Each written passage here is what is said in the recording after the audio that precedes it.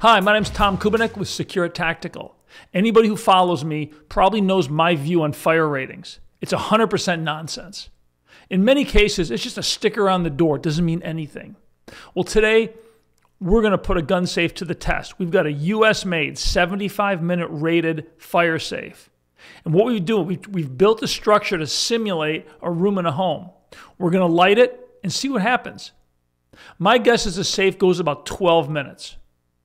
So let's head out to the ranch, get this thing lit, and then we're going to come back and really talk about what happened. All right, we've got the safe in place. Temp probes are in. Putting this together. Look, this is not a high-tech scientific experiment. We're doing this pretty simple, but at the end of the day, you know, a house fire isn't a scientific experiment in lab conditions. It's just a fire. So that's kind of what we're creating here, just a real-world fire. We're getting close. We'll be lighting this thing up in a few minutes, and you know what?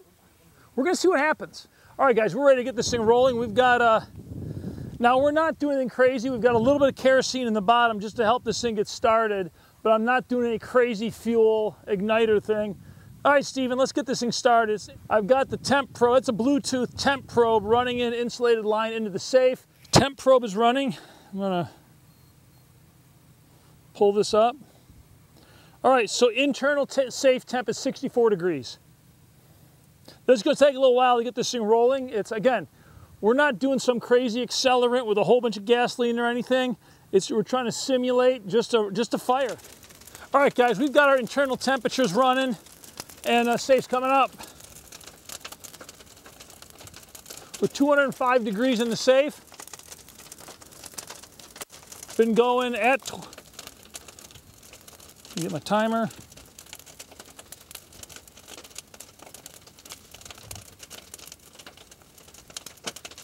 We're at 11 minutes, above 1200 degrees.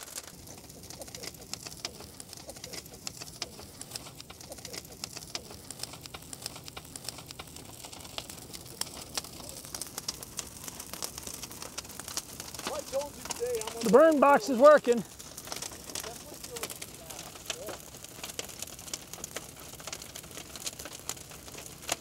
Guys, we are busted.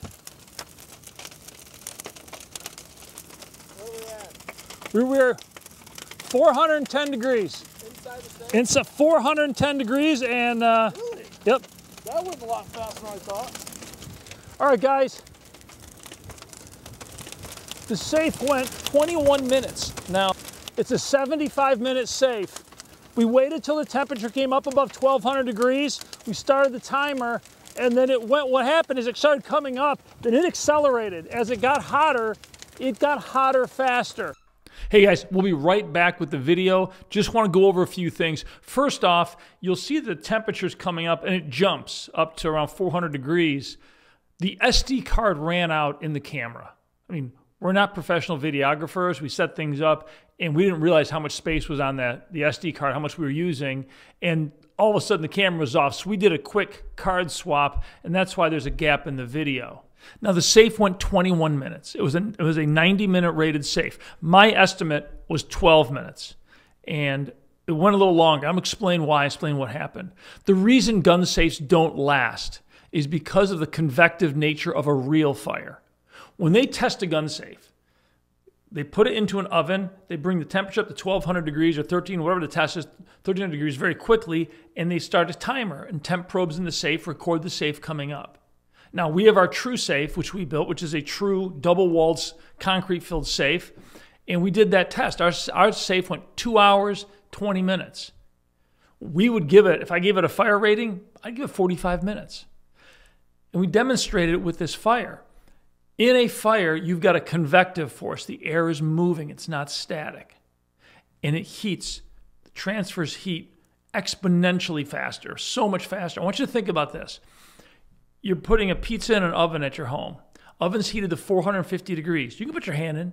In fact, you could probably put your hand in a 450-degree oven and just hold it there. I'll bet you could go 30 seconds before it starts heating up to the point where you got to pull it out because the transfer isn't that fast. Take a small jet engine. The exhaust is coming out at 60 miles an hour, and it's 450 degrees. Put your hand in that exhaust. At 60 miles an hour, it'll burn the skin off your bones. I'm going to say in 2 seconds, 3, it's going to be so fast, it's going to rip you apart. That's what's happening in a fire. In your home, talk to firefighters. Air can move inside a home in excess of 60 miles an hour. Now, I did some research and really thought it would go 12. In our burn box, it was so small. We never had enough convective force. There just wasn't enough room, I think, for the air to really get whipping in there. And it never really got to a roaring fire. But it did cook off that safe in 21 minutes.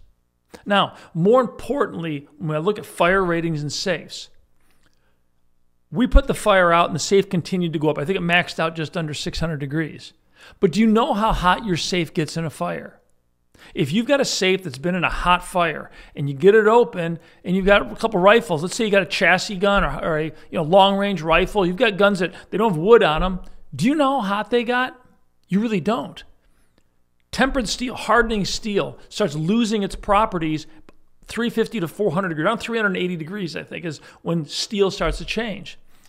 The annealing process for steel, another hardening process, annealing changes at right around between 600 and 700 degrees. So if you've got a high-powered rifle, are you going to put a round through it that's been in a fire?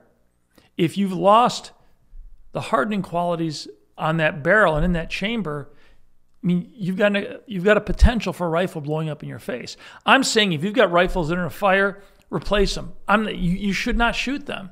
So then why do people buy fire-rated safes? I think the mindset is wrong. I want people to really start thinking differently about this and realize that A, the fire rating on your safe is nonsense, but B, if your guns are in a fire, I'm not sure they're worth anything more. They might be wall art, but I'm not sure you should ever shoot them again. This isn't a scientific test. We wanted a real world situation. So the box it's just plywood. We put 2 layers of drywall in it, and then we just screwed in like studs, 2x6s and some 2x4s. When the temperature broke 1,000 degrees, about 1,200 degrees in the box, the internal safe temperature was 74 degrees. So I think it was a good test. And as a safe temp came up, it accelerated. It was interesting. We tested our true safe in an oven. It was very linear.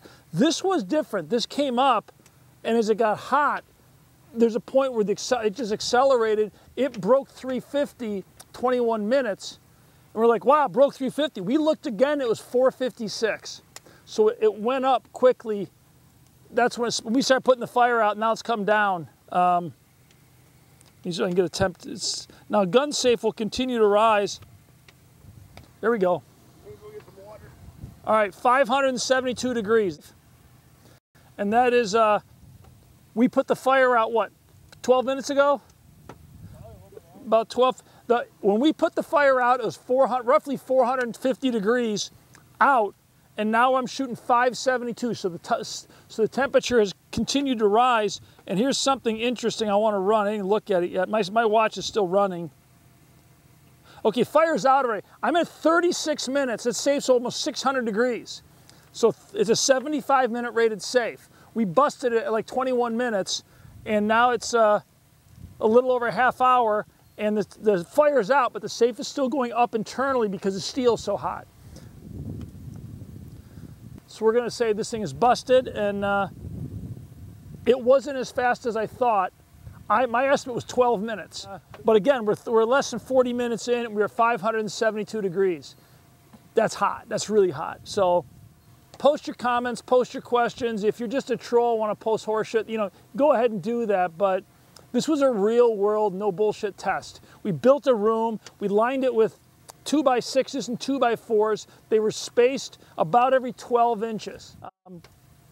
We did not cover it in gasoline. We started our timer as a flame broke through 1,000, but it went past that pretty quickly. And the temp inside the box went up past 1,200 to 1,500, and then our temp sensor stopped working. So it just cooked it. But again, in a real world fire, your house doesn't just burn at 1,200. It burns at the temperature it burns at. We're gonna wrap this thing up and call it a day. Thanks a lot, guys.